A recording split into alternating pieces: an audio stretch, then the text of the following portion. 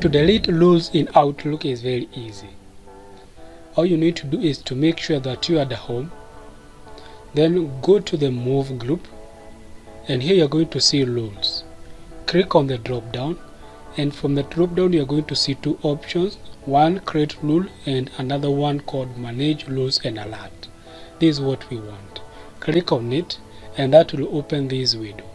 So from this window you're going to see this box here that will have all the rules that you have created. In my case I already have one. And just before you delete any rule, you would want to first of all go through the rule description. To see the rule description, select on a specific rule or the rule that you intend to delete, and then down here you're going to see the description. This will greatly help you to delete the actual rule. Like in my case, this was an automated message that was being applied after a message arrives to my inbox. This is if a message was only sent to me and I was replying using an automated message that was saved in this specific location.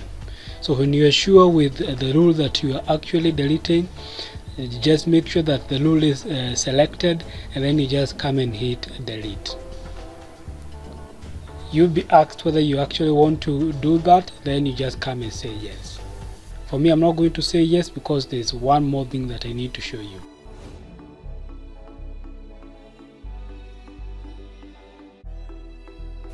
Alright, let's assume for a moment that you don't want to delete the rule, but you actually want to edit the rule. So when you select a specific rule on top here, as I've mentioned, you're going to see the rule description. In the rule description, you'll be seeing these links. Upon clicking on a specific underlined word or a link, it will help you to actually edit that specific rule. Say for example here, I want to change the automated message to a different message. So all I would want to do is to select that specific message, that specific rule, and then I just come and click on this, and I'll be taken back here, and I can come and click the drop down, say use a template in the file, and I was using this before, but now I can just come and use this. I say open, and that will be applied. Right now, if I say apply and then OK, a different message from the one that was there before will be sent. Hope the video was helpful.